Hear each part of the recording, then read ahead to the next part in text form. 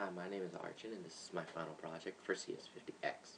I decided to use Microsoft Excel for my project with the programming language VBA, due to the fact that Excel is very popular and VBA is very powerful. I created this for my job from scratch to help track performance for employees, which will lead to performance-based raises.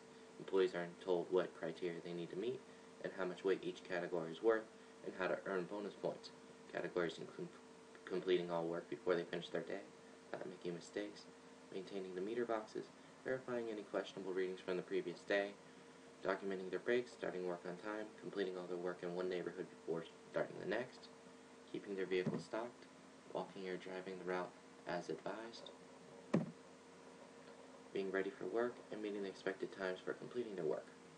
I've also created a user form which allows us to select how employees performed in each category using drop downs, list boxes, check boxes, spin dials. After selecting criteria that you want,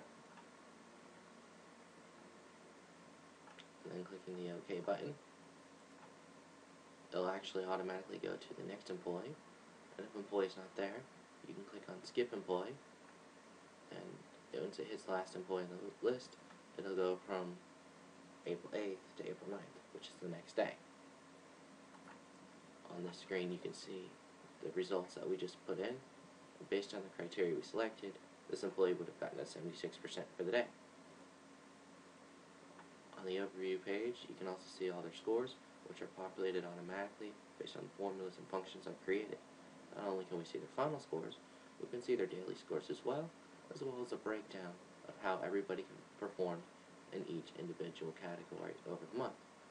All this information is calculated automatically based on the formulas and functions that I've created.